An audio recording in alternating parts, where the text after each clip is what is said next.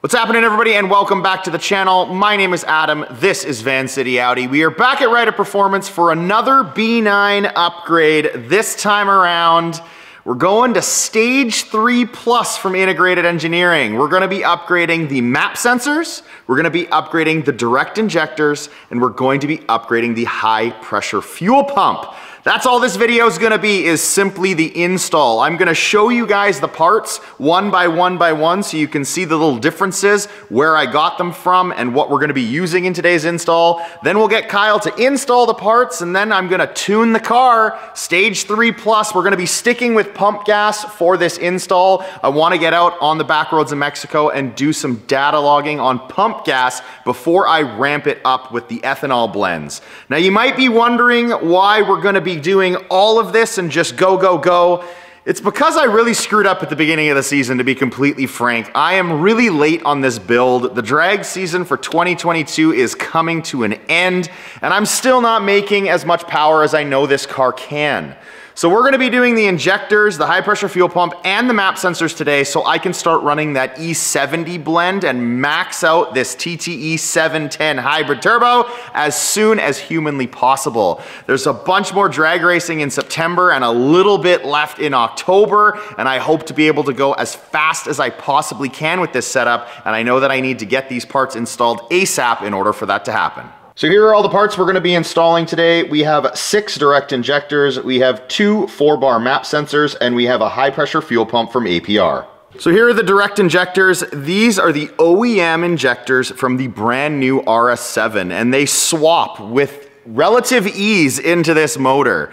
The part number is written right on the injector there. I will also put it on the screen so you guys can see it. It is also located on Integrated Engineering's website. When you go to the Stage 3 Plus profile, you can see the different parts needed, and they have the part number listed there. Next are the 4-bar MAP sensors. These look identical to the 4-bar MAP sensors that we use to upgrade my RS3. We picked these up from TTE. You can grab these directly from them and they will ship them out to you, and these should be a relatively easy swap as well.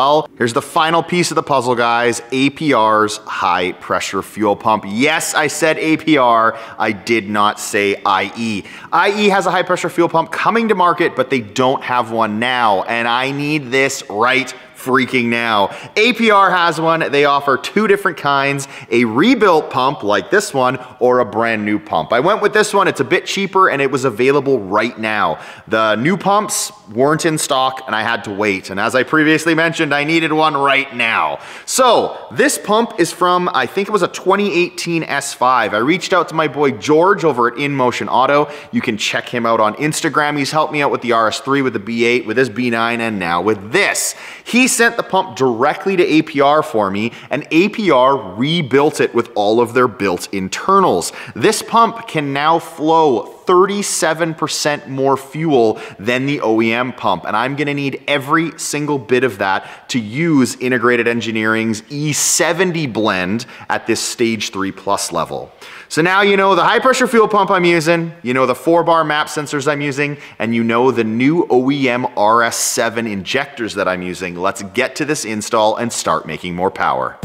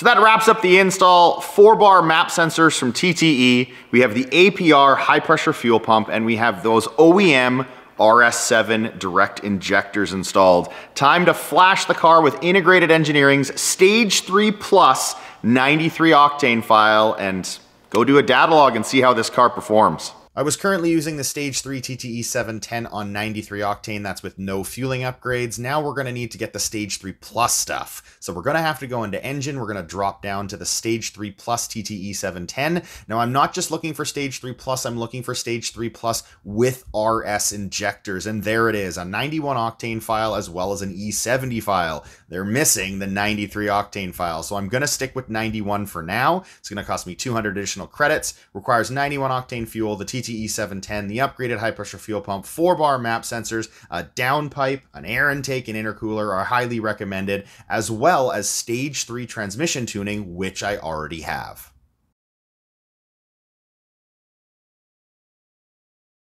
So as you guys saw, there's only a 91 octane file available to me for some reason. It's late night here, so there's no way in hell I'm gonna get in contact with anyone from IE. So I flashed the 91 file. Time for the very first start. It's gonna probably chug a little bit, trying to build up that fuel pressure, and then hopefully there's not fuel spraying everywhere and we did the install correctly. Then I can get out there and data log.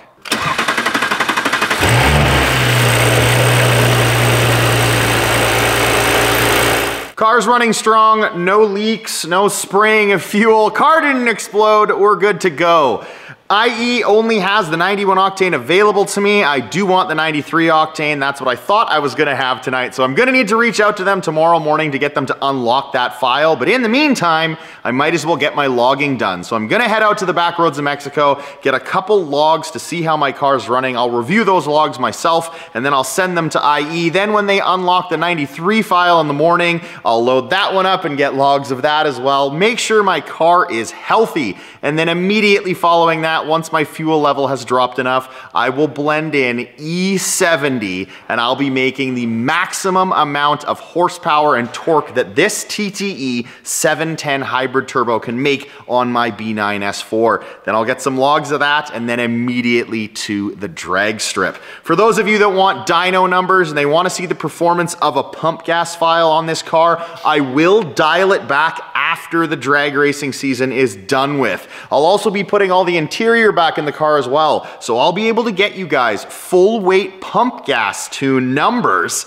and draggy results with this setup once the drag racing season is over. But for now, I want maximum power, maximum torque, because I want to see just how quick and how fast I can go in the quarter mile. So stay tuned for those videos to come. Thank you so much for watching, and until next time, take care.